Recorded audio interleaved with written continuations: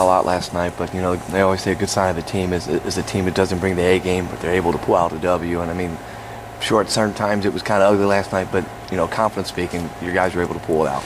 Oh well, welcome to the Big East. I mean, our fans should be used to that by now. It's one difference, major difference in our league. Every game's a battle, and I think the layoff hurt us.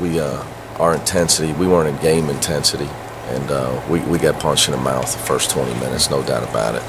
But the mark of a good team is to be able to make sure that you dig in, do what you got to do, and get to win, to thoroughly outplay your opponent in the second half the way we did.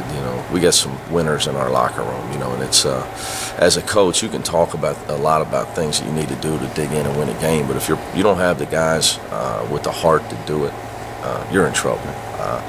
So that's a good thing about this team. That's why I've been high on our team all year, because we got some guys they'll dig deep when the time's right. Jackson's energy just fuels the team. Talk about how special he is to have somebody who can do so many things what he does, the presence that he has. Well, to block shots, the energy booster things. They're also saving baskets. I know everybody says, well, it brings great energy. It also eliminates 2 points. Those are all layups for the other team. Aside from the offensive rebounds and the balls he saved a couple times going out of bounds. So, it's good to have him playing at his best. And when he's at his best, he's doing that for us. Sean's really been hot lately. Is anything different with him these last 4 games, or is it just when he makes shots, he's just Yeah, I don't really look at it the way you do. I couldn't tell you if he's hot or cold. I'm worried about his game. I'm concentrating on his defense and his decisions, and trying to coach him through a game. And the biggest thing when you're coaching a score is to make sure he's not trying to do too much. He started to panic in the first half and try to do too much for us. Took a couple of ill-advised shots, dribbled himself baseline and threw it backwards and turned it over. I called him over and said, you got to quit trying to do too much. Let the ball come to you. Your teammates will find you. And immediately he hit a 3, and the rest of the game he was fine. But I think that's a challenge for any. And when you're coaching a scorer, or being a scorer, is the balance of being aggressive but not trying to overdo it.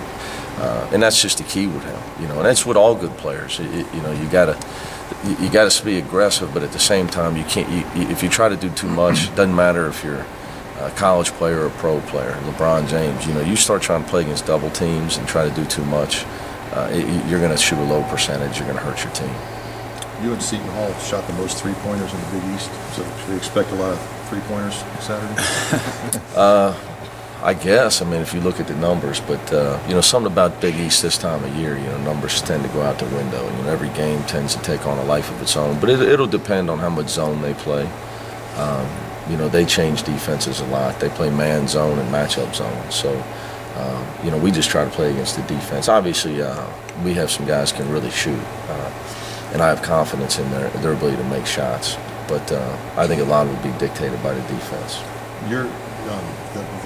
The number of 3-point shots that you shot, is that something you've done by design going into this year, or something just the way it's worked out, the defenses you face? No, we got 2 of the best shooters in the country, in Cash and SK, in my opinion. If they get good open looks, I don't even want them thinking about it. I want them shooting the basketball. At times, they say, wow, where they shoot a lot of threes, or if they're open, that's what we're going to do, especially those 2 guys. And Jaquan's, he's probably a better shooter than he gives himself credit for. At times I think he knows he likes to attack the basket. I have to urge him to shoot some open shots at times. Same with Gelon and Jermaine Sanders at times. A lot of teams that rely on the 3-point shot have games where it's not there and it costs them, it bites them. It hasn't really happened to you. Yeah, I think we've done it with the biggest thing in Big East play. We've shot an enormously greater amount of free throws versus our opponent than we have in recent history. And if that can continue, I think we got a chance to play for the championship. I really do. If that continues, for us to keep shooting 29 and our opponent shoots 10 or 11. That's just in the Big East games you're talking about? Yeah. If you look at our Big East statistics, we've really gotten to the foul line more. So, statistically, your best shot's a layup. Second best shot is a free throw. Your third best shot's a 3-point shot.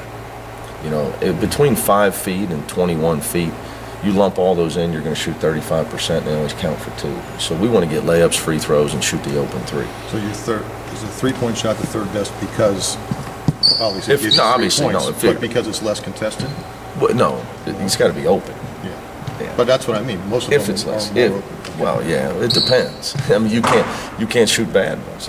You know, theoretically, you would be open at the 3-point line because you're putting pressure on the rim and people are helping. And I think that's where our offense has improved since the beginning of the year, since probably the New Mexico game. That's my opinion. We've gotten to the foul line more. We'll put more pressure on the rim. When we do that, if you just look at the Syracuse game, when we got the ball inside, that's when we started making shots outside.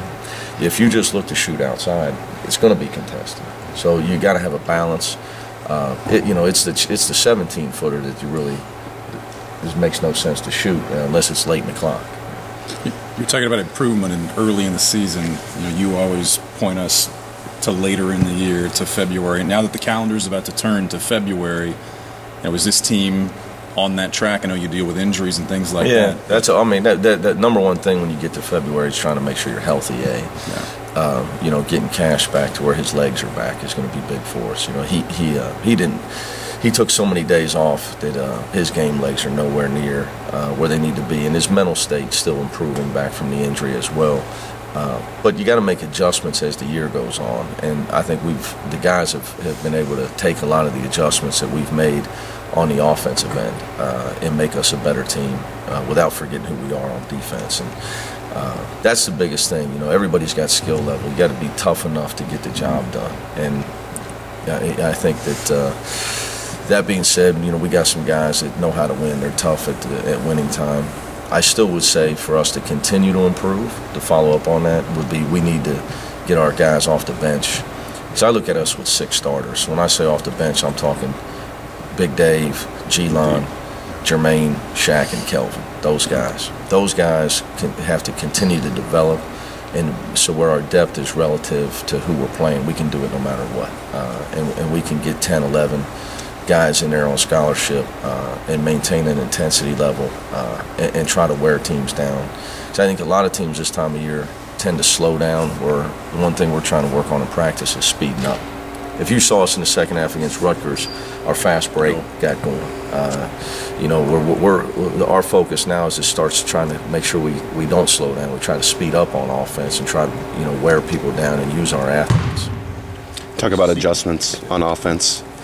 Making adjustments offensively as the season's gone on. How much of that is personnel related, and how much of that is staying ahead of the scouting report? It's both. It's both, and you have some things that you'd like to work on, that you think are going to work.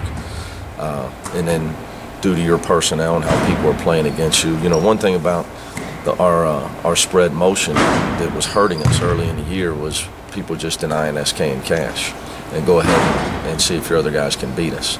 That's strategically not a great thing for us. We need to make sure those guys are involved in our offense. So you see us run a lot more screening, a lot more pick and roll to make sure that we're able to keep the ball in those guys' hands as much as possible, because obviously they're our initiators on offense, and we're better when they got the ball in their hands. And the other guys are better at finishing. So there's still times where we can do it, but you got to make the adjustments to make sure that your best players are the guys the other team's having to play defense against. When you play Seton Hall, is your biggest concern their 3-point shooting? When you look at them defensively? My biggest concern is their coaching.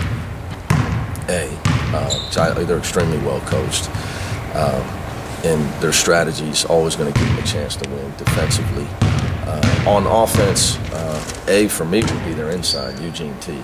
He can really score. He's capable of putting up 25 on you. And if he gets it going, then it becomes the outside game. So if for us it's making sure we don't let him go crazy, and then we have to start double teaming him and start playing horse on the outside. And they're a team they've struggled here recently with taking care of the basketball, but obviously that was a road game last night against against Georgetown. Has that been their biggest problem? They lost 6 out of 7, taking care of the ball. Yeah, they're in Big East play. They're almost, or maybe even overall, they're almost 16 turnovers a game, which is pretty high. And I don't know where their Big East numbers are off the top of my head, but they're struggling to take care of the ball. You must be licking your chops. We're on the road. The only thing I'm licking my chops for is some Italian food on Friday night in New Jersey. They got a dinosaur in Newark. If you go to New York, New York area, trust me, I can recommend restaurants. I can tell you where to recruit, and I can tell you where to eat. Other than that, I'm not really good in the New York area, but I can tell you where to eat, where to recruit. Hey, Mick, obviously you guys are tipping off early. I know you're not a big fan of those early tips. Does it change your approach, your preparations? Oh, yeah. I mean, yeah. How much does it change? We got to change a lot of things. You got to make sure that you got guys up, and try to turn into a positive for the guys. Say, hey, look, we don't have to wait around to play. Let's get up, let's get something to eat, and go play. Get a win, and we got the rest of the day to, we'll be back home in Cincinnati by 4 o'clock, 5 o'clock. So you got to try to sell your guys on the good part of it. Yeah. And that way you almost you're going to get almost 2 days off. You get Saturday and Sunday off. We just got to get the win. So, TV dictates everything, guys. It's all about money, and the players get none of it. It's begun to get completely ridiculous with conference realignment and playing games at 10 a.m., 11 a.m. It's all about television. What time do you get them up to? Probably 7:30. Probably eat breakfast at 7:30. I think is what. I'm not smart enough to dictate things like that. I talk to Bob Mangine and Mike Rayfeld, my strength and conditioning and trainer guys, and they're a lot smarter than me. So when it comes to those, you say everybody's not smarter than you. Yeah. Are you smarter than anybody besides me? Me. Are you smarter than a 5th grader? I'm not smarter than a 6-year-old. I get outsmarted every morning. Every time she asks for a snack, somehow I get outsmarted. I know that's right.